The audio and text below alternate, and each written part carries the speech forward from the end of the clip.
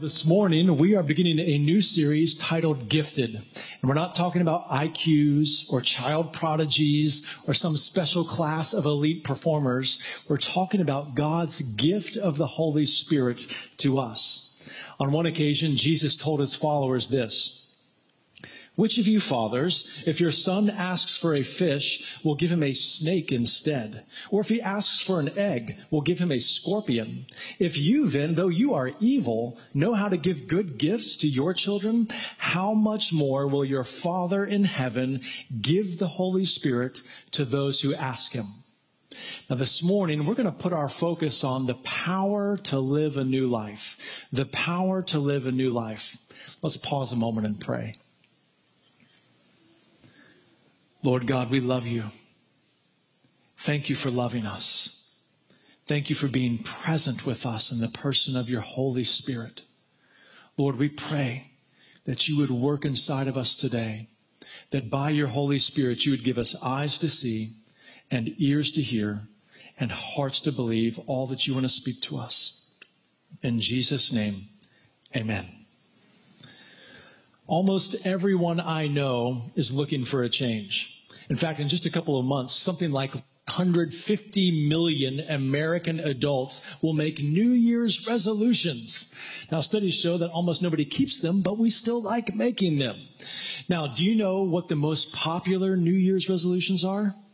I feel a game of Family Feud coming on here just for a moment. What do you think? What are some of the most popular resolutions? Lose weight. Yes, huge one. What else? That was it. Any other ideas? Exercise. Yes. Save money. Huge one. In fact, here are the top 10 according to Inc.com. Diet or eat healthier. Exercise more. Lose weight. Kind of feel like those are all in the same category a little bit. Save more and spend less. Yes. Help me, Jesus. Learn a new skill or hobby. Quit smoking, read more, find another job, drink less alcohol, spend more time with family and friends. Now, these are all great. I actually kind of feel like there are a few gaps, though. I mean, nobody wants to spend less time on their phone. Maybe a little. Nobody wants to cut back on Netflix. I think there are a few gaps. Now, beyond our personal lives, most people I know want to change in the world. I mean, we have political concerns or environmental concerns or justice concerns. We're concerned about the economy or healthcare or maybe international conflicts and on and on. We want to change in our lives as we live in this world. Now, this is nothing new. People in the ancient world were longing for a change as well. And the Jews in Jesus' day captured this hope that they had for change with one very pregnant phrase: the kingdom of God. The kingdom of God. In fact, to understand just how radical the things that Jesus said and did were, we need to understand something about how his contemporaries understood this phrase. Now, the Jewish people had a view of deity that varied significantly from the pagan peoples around them. See, the pagan peoples around them believed that their world was uncertain because the deities were uncertain. I mean, you could never really be totally sure what they wanted from you. And if you didn't honor them properly, then things could go really badly for you as an individual, or maybe your family, or maybe your whole people. And so the world was unpredictable because the gods were unpredictable. Now, the Jews, on the other hand, believed just the opposite. They believed that because of their sins, God had handed them over. And because, practically speaking, God was not king in Israel, things were not going well for them. And in fact, the entire world was out of sorts. But their hope was that one day the kingdom of God would come and everything would be changed. In fact, their pagan oppressors would finally be crushed. An anointed king in the line of David would finally be on the throne again. The temple would be cleaned and restored. A proper priesthood would be reestablished. Finally, there would be pure worship once again. In fact, God himself would come and dwell with his people, and they would live in peace and prosperity. The people of Israel were longing for a change, and that change was captured by this phrase, the kingdom of God. Now, with that in mind, I want to look at a very fascinating exchange that took place between Jesus and his disciples shortly before his ascension into heaven. We read about it in Acts 1. After Jesus' suffering, he presented himself to the apostles and gave many convincing proofs that he was alive. He appeared to them over a period of 40 days and spoke about the kingdom of God. On one occasion, while he was eating with them, he gave them this command: "Do not leave Jerusalem, but wait for the gift my Father promised, which you have heard me speak about. For John baptized with water, but in a few days you will be baptized with the Holy Spirit." Then they gathered around him and asked him, "Lord, are you at this time going to restore the kingdom to Israel?" He said to them, "It is not for you to know the times or dates the Father has set by his own authority, but you will receive power when the Holy Spirit comes on you, and you will be my witnesses in Jerusalem and in all Judea and Samaria and to the ends of the earth." Now don't miss this. The apostles, just like everybody else in Israel, were longing for a change. And this change was captured by this phrase, the kingdom of God. And so Jesus talks to them about the kingdom and about his purposes for Israel. And then he refocuses their attention on the Holy Spirit. In other words, what he's saying to them is, yes, my kingdom is advancing, but the way that change is going to come in your lives and in the world in this moment in history, the way the kingdom is going to be advanced is through the power of my Holy Spirit. Now, this big idea actually emerged on a number of occasions throughout Jesus' public ministry. In John chapter 3, a man named Nicodemus, who was a well-known Jewish teacher in Israel, came to Jesus secretly at night. This is what they said: "Rabbi, we know that you are a teacher who has come from God, for no one could perform the signs you are doing if God were not with him." Jesus replied, "Very truly I tell you, no one can see the kingdom of God unless they are born again." See, Jesus knew that Nicodemus wanted to talk about the kingdom of God. That's what everybody was talking about. And the kingdom of God meant revolution and restoration of the temple and the return of Yahweh to Israel. And so this is what he wants to talk about. And Jesus takes the conversation in a surprising direction. Jesus tells him, no one can see the kingdom of God unless they are born again. Now, Nicodemus wasn't quite ready for this. "How can someone be born when they are old?" Nicodemus asked. "Surely they cannot enter a second time into their mother's womb to be born?" Jesus answered, "Very truly I tell you, no one can enter the kingdom of God unless they are born of water and the Spirit. Flesh gives birth to flesh, but the Spirit gives birth to spirit. You should not be surprised at my saying, you must be born again. The wind blows wherever it pleases. You hear its sound, but you cannot tell where it comes from or where it is going. So it is with everyone born of the Spirit." Nicodemus wants to talk about the kingdom, and Jesus turns the conversation to the Holy Spirit. In other words, Nicodemus, like everyone else around him, was looking for the kingdom of God to come and to produce a change out there. And Jesus says it really all begins with a Spirit-empowered change in here. God wants to birth something new in you, Nicodemus, by his Holy Spirit. Now, before we get too far ahead of ourselves, we need to address a couple of questions that are lurking in the background. Number one, who or what is the Holy Spirit? Who or what is the Holy Spirit? And number two, why do we need to change? Why do we need to change? Let's take these questions in order. Who or what is the Holy Spirit? Jesus describes the person and work of the Holy Spirit in a really significant conversation that took place with his disciples the day before he went to the cross. We read this: "If you love me, keep my commands, and I will ask the Father, and he will give you another advocate to help you and be with you forever, the Spirit of truth. The world cannot accept him because it neither sees him nor knows him, but you know him, for he lives with you and will be in you.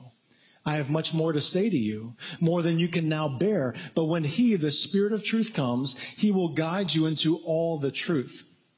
He will not speak on his own. He will speak only what he hears, and he will tell you what is yet to come. He will glorify me because it is from me that he will receive what he will make known to you. All that belongs to the Father is mine. That is why I said the Spirit will receive from me what he will make known to you. What we find here is that the Holy Spirit is a divine person who is one with the Father and with the Son, and yet distinguishable from each of them in some important sense. Now, eventually, the Christians would formulate the doctrine of the Trinity, which would help them to put into words what they had experienced in Jesus' life and in Jesus' teaching about the Father, the Son, and the Holy Spirit. Now, notice this. The Holy Spirit is not an impersonal force. He is a person. In fact, Jesus says, I have been your advocate, but I'm going to give you another advocate who will be with you forever. In other words, the Holy Spirit would continue the work that Jesus had been doing in the lives of the disciples. Now, I want you to notice some of the parallels that Jesus himself makes between what he was doing and what the Holy Spirit would do. We find the following. They're both sent by the Father. The Holy Spirit will be with and in the disciples, just as Jesus had been with the disciples and would be in them. Many in the world will not know or receive the Holy Spirit, just as many had not known or received Jesus. The Holy Spirit will teach the disciples, just as Jesus had taught the disciples. The Holy Spirit will give testimony, just as Jesus had given testimony. The Holy Spirit will convict the world, just as Jesus had convicted the world. The Holy Spirit will lead people into truth, just as Jesus had led people into truth. And the Holy Spirit would be their advocate, just as Jesus had been their advocate. The Holy Spirit, then, is the one who continues the work of Jesus in the world and in our lives. It's the Holy Spirit who brings the power for transformation. Now, to our second question. Why do we need to change? Why do we need to change? Well, the Apostle Paul actually writes something very profound in his letter to the Ephesians. And what he says is that each of our lives are actually directed by three major forces. One of these is external, one of them is internal, and one is immaterial. Listen to what he writes. As for you, you were dead in your transgressions and sins in which you used to live when you followed the ways of this world and of the ruler of the kingdom of the air, the spirit who is now at work in those who are disobedient. All of us also lived among them at one time, gratifying the cravings of our flesh and following its desires and thoughts. Like the rest, we were by nature deserving of wrath. But because of his great love for us, God, who is rich in mercy, made us alive with Christ even when we were dead in transgressions. It is by grace you have been saved. By default, Paul explains, our behavior is driven by three major forces. Number one, the world. This is a reference to the cultures, the systems, the structures, the societies in which all of us live. Then he talks about the flesh. This is that self-focused, self-gratifying, sometimes even animalistic drive, these impulses that all of us feel. And then he talks about the ruler of the kingdom of the air. Now, this is an immaterial force that many of us are not used to thinking about. And Paul is referencing here Satan and, by extension, other demons who are in rebellion against God and who want to destroy our lives. Now, these three forces dominate our behavior from birth. I mean, our inherently selfish and self-focused natures are further shaped by the culture and the different social structures that we inhabit, and even by unseen demonic forces who manipulate both systems and individuals. None of us are immune from these three forces. Now, these forces are active in the present, and they were active in the ancient world. So how did ancient Israel deal with these? How do they respond to the world and the flesh and this ruler of the kingdom of the air?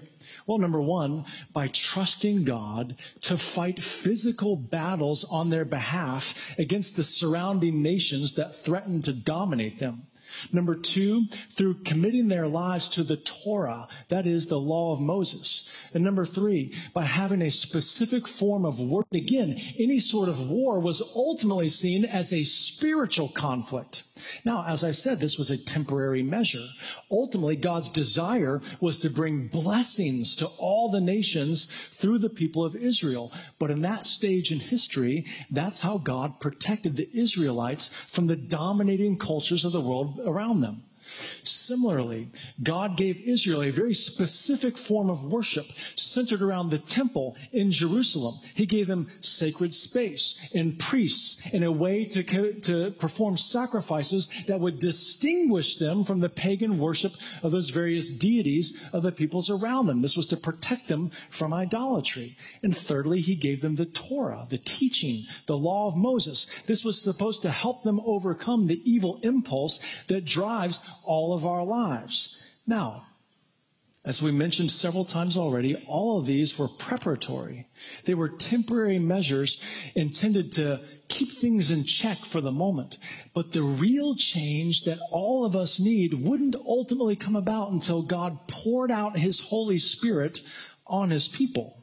Now, we obviously are not ancient Israelites, but we've got our various strategies for producing change in our own lives as well. For example, we buy stuff. Have you ever bought something that you thought was going to change your life, only to discover nothing really changed at all? So I've got this Apple Watch. It's kind of cool. Cost me a few $100s. Thought it was going to revolutionize my life. The power of Apple on my wrist everywhere I go. Well, I can tell time. I can see what my heart rate is, because that's really important all throughout the day. Didn't really change my life at all. Last Christmas, we got an Instant Pot. Anybody have an Instant Pot? Oh, our friends told us, your family will never eat the same again. Your life's going to be totally different. Our Instant Pot has been on the shelf for, let's just say, more than an instant, right? It's just been hanging out there for a long time. Hasn't changed our lives at all. And we've got other strategies too. We try to educate ourselves. Now, I love to learn. Anybody like to watch TED Talks, listen to podcasts, read books? Man, I love all of that. But you know, when I'm honest with myself, do you know how much of what I read or listen to I actually incorporate into my real life? Almost nothing. So I love to learn, but practically most of the time, it doesn't change me very much. Some of us like to study our personalities. Anybody into the Enneagram? Oh, man, yeah. Some of you are like, yeah, I'm a 3. I'm a 5, right? I love Myers-Briggs and StrengthsFinder and Enneagram and all. I think it's all really interesting and fascinating. But, you know, most of the time we don't really use it to change ourselves. We use it to justify ourselves. I'm an introvert, so I can't talk to you anymore. I'm sorry. Going home now. Right? Or we use it to put other people in a box. Oh, you're an Enneagram 8. That's why you're a domineering control freak. I get it. Now I understand. And, of course, we've got all kinds of other strategies for change. New job, new relationship, new apartment, new roommate, perhaps, new diet, new look. So we've got all these various strategies. But here's the thing. None of them have the power to overcome the world, the flesh, and the devil. We need something that goes way deeper than that. We need God's Holy Spirit who can make us new. Now, the ancient prophet Ezekiel recognized this as God spoke to them. And listen to what Ezekiel said as he prophesied what God was saying to Israel. For I will take you out of the nations. I will gather you from all the countries and bring you back into your own land. I will sprinkle clean water on you, and you will be clean. I will cleanse you from all your impurities and from all your idols. I will give you a new heart and put a new spirit in you. I will remove from you your heart of stone and give you a heart of flesh. That is a malleable, soft heart toward God. And I will put my spirit in you and move you to follow my decrees and be careful to keep my laws. Then you will live in the land I gave your ancestors. You will be my people, and I will be your God. Now, the Apostle Paul also recognized that the law of Moses, though it was revelation from God, didn't actually contain within it the power to overcome sin in his own life. And so he writes this to the Romans. We know that the law is spiritual, but I am unspiritual, sold as a slave to sin. I do not understand what I do, for what I want to do, I do not do, but what I hate, I do. I have the desire to do what is good, but I cannot carry it out. So I find this law at work. Although I want to do good, evil is right there with me. For in my inner being, I delight in God's law, but I see another law at work in me, waging war against the law of my mind and making me a prisoner of the law of sin at work within me. What a wretched man I am. Who will rescue me? Do you know the merely moralistic man or woman will eventually become desperate? They'll eventually become desperate. See, the human will alone is not strong enough to suppress the flesh. And this is why eventually many religious people become angry people. Sometimes they become violent people. Sometimes they have major moral failures. Fake it till you make it only works for so long. Eventually, we need real change on the inside of us. Now, Paul tells us where to find this change in the next chapter in Romans. Here's what he writes. There is now no condemnation for those who are in Christ Jesus, because through Christ Jesus, the law of the Spirit who gives life has set you free from the law of sin and death. For what the law was powerless to do because it was weakened by the flesh, God did by sending his own Son in the likeness of sinful flesh to be a sin offering. And so he condemned sin in the flesh in order that the righteous requirement of the law might be fully met in us who do not live according to the flesh, but according to the Spirit. Jesus became one of us. He lived in flesh like ours. And then he took the condemnation due us in his body when he died on the cross. And then he poured out his Holy Spirit on us to empower us how God has always wanted us to live. Friends, it's the Holy Spirit who makes us new and empowers us to live a new life. Now let's take a moment to unpack this. How does the Holy Spirit do this? Well, number one, whenever we make a commitment to follow Jesus Christ and to be baptized in water, God makes us new. Whenever we make a commitment to follow Jesus Christ and be baptized in water, the Holy Spirit makes us new. Now, the biblical authors employ a variety of metaphors to describe this major transformation that happens on the inside of us. As we saw already, the scriptures speak of being born again, or being set free, or being washed, or being sanctified, or dying to the old life, or the new creation coming. I remember when I first began asking God to come change my life. I was working as a sandwich artist at a Subway restaurant while I was in college. Pretty glorious job.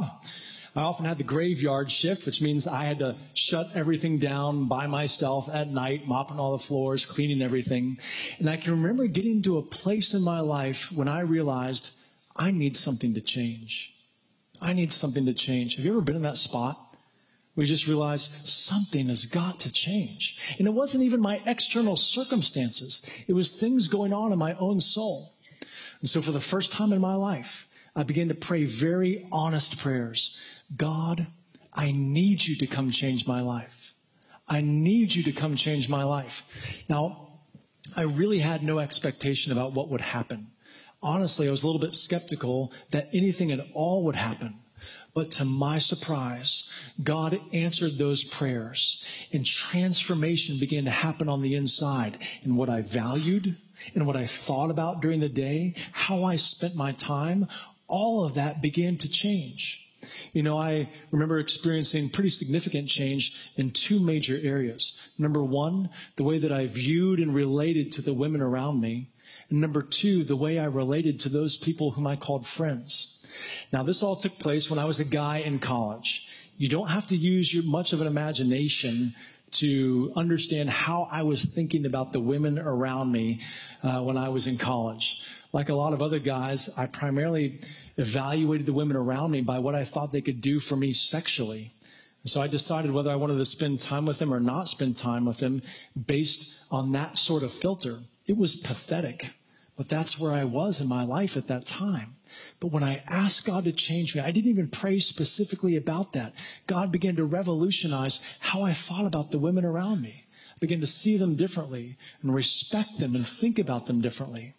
And then my friendships. Now for me, I don't know about you, but growing up, my friendships were honestly pretty utilitarian or filled with competitiveness, right? I wanted to see if I could be better than you. Or maybe I just wanted to use you for entertainment in my life. And so, yeah, I liked my friends, but honestly, I didn't have real love in my heart toward these people I had been calling friends. And when I asked God to change my life, it's one of the major things that shifted on the inside of me. For the first time, I began to genuinely love the people around me, caring about what happened in their lives, honestly celebrating when great things happen for them and wanting to see the best for them. God produces change on the inside of us when we make a commitment to follow Jesus Christ. This Christian faith is so much more than just a religion or just committing ourselves to a set of morals. Being a moral person can never bring about the depth of change that God wants to bring about by His Holy Spirit. This is why Jesus told Nicodemus, no one can enter the kingdom of God unless they are born of water and the Spirit. Flesh gives birth to flesh, but the Spirit gives birth to spirit. Now, number 2, the Holy Spirit leads us in our daily lives. He leads us in our daily lives. Have you ever called like your bank or an insurance company because you need a question answered, and the next thing you know, you're just lost in a maze of menus and sub-menus and main menus? Ever had that terrible experience? I don't know about you, but it feels like every single time I call, I'm told, listen carefully to our menu items as our menu has recently changed. Do you change this every week? What is going on? Right? And so you're just pressing buttons and, slowly you're just getting angrier and angrier. Can I just talk to a person? Can I talk to a person? Well, friends, God has not just given us endless rules or principles or complicated flow charts and then just said, good luck. Hope it works out for you in life. No, He has given us His personal presence in the person of the Holy Spirit to lead us and to guide us. At its core, the Christian faith is not a collection of rules. It's a relationship. It's a relationship. In fact, when Jesus told His disciples the night before He would go to the cross that He was about to leave, this brought about a major crisis for them. Jesus was their hero. He was their friend. He was their king. He was the one that they looked to be led. Jesus taught them and comforted them and healed them and directed them. What in the world were they going to do when Jesus left them? Well, here's what Jesus told them. I will ask the Father, and He will give you another advocate to help you and be with you forever, the Spirit of truth. The world cannot accept Him because it neither sees Him nor knows Him, but you know Him, for He lives with you and will be in you. I have much more to say to you, more than you can now bear. But when He, the Spirit of truth, comes, He will guide you into all the truth. He will not speak on His own. He will speak only what He hears, and He will tell you what is yet to come. The Holy Spirit empowers us moment by moment to do the will of God. The Holy Spirit leads us. The Holy Spirit helps us pray. In fact, the Holy Spirit reminds us who we are. Paul wrote this to the Romans. The Spirit you received does not make you slaves so that you live in fear again. Rather, the Spirit you received brought about your adoption to sonship, and by Him we cry, Abba, Father. The Spirit Himself testifies with our spirit that we are God's children.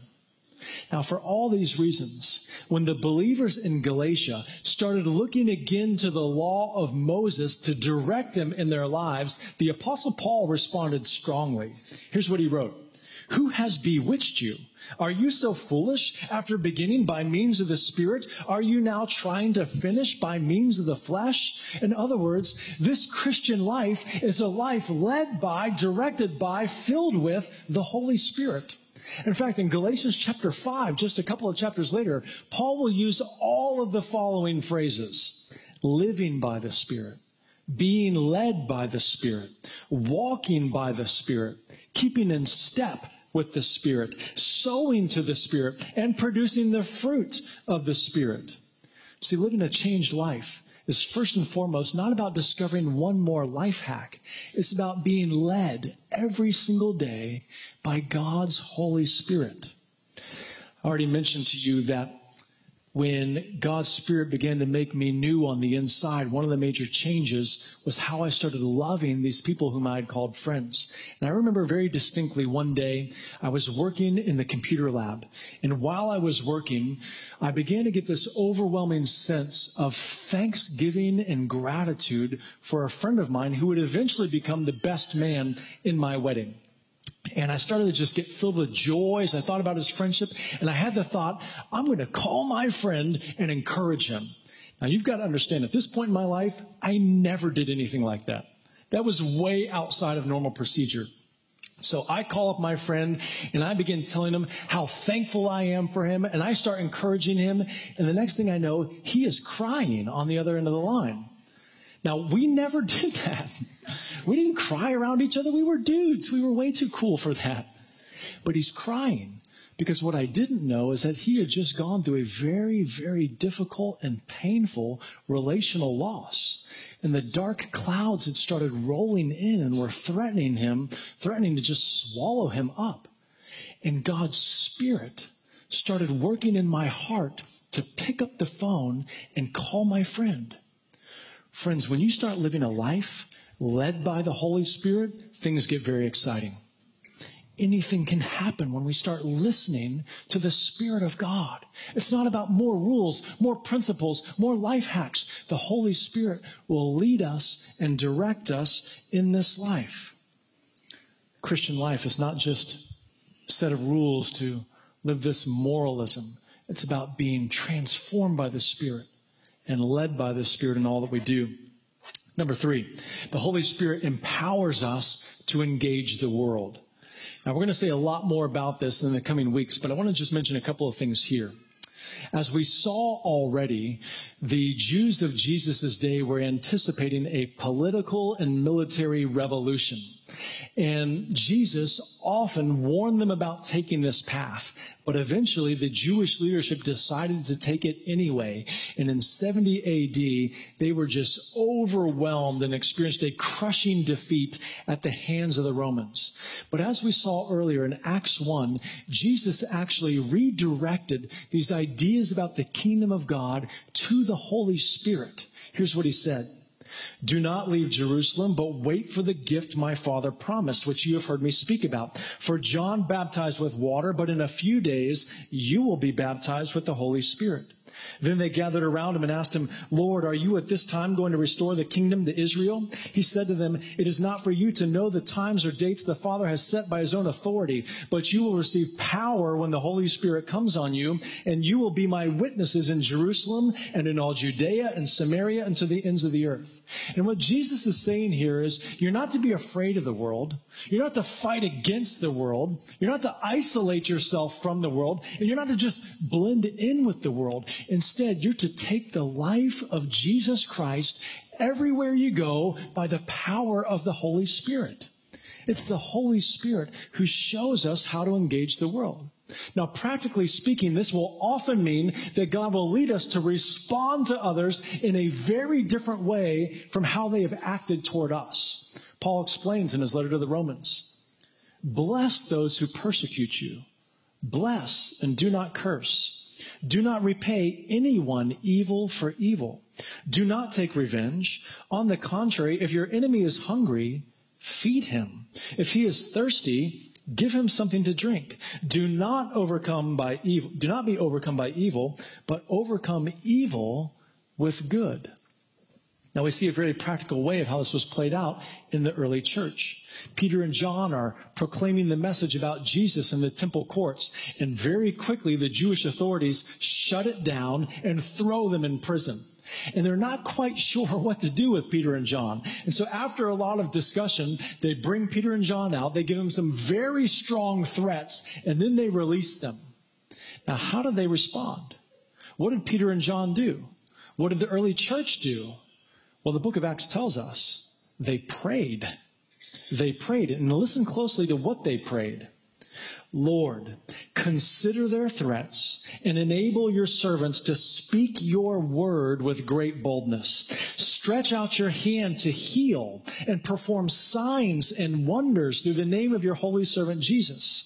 After they prayed, the place where they were meeting was shaken, and they were all filled with the Holy Spirit and spoke the word of God boldly. Now notice this. They are being threatened by the Jewish leadership. So what's their response? They say, God, empower us by your Holy Spirit to do good to them, to heal them, to help set them free, to bring the message of Jesus to them.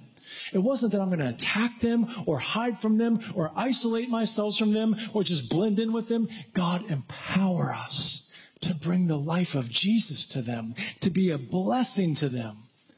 The Holy Spirit teaches us how to engage the world. Friends, God has change for us. He is transformation for us. And it begins with His Holy Spirit. Let's pray. Father, we worship you in this place. Lord, there's no one like you. Lord, and we recognize today our need for your Holy Spirit. Lord, we don't want to try to live this life out of the flesh, out of our own cleverness, just my white knuckling it a little longer. God, we want your Holy Spirit.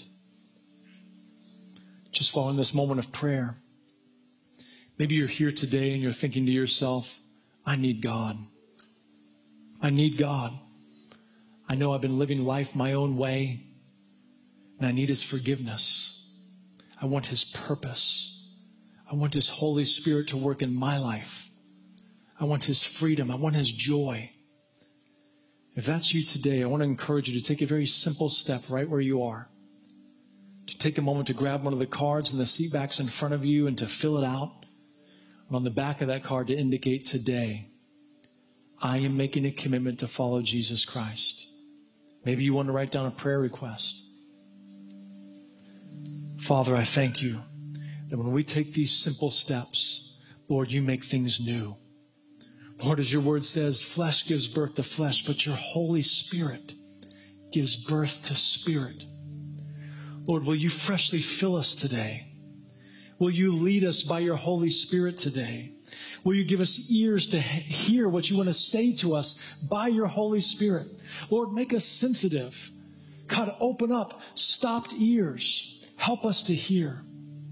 Fill our hearts with your presence. Lord, that we can love you and love the people around us. Make us new today is our prayer. In Jesus' name, amen. Amen. Can we give God praise, church?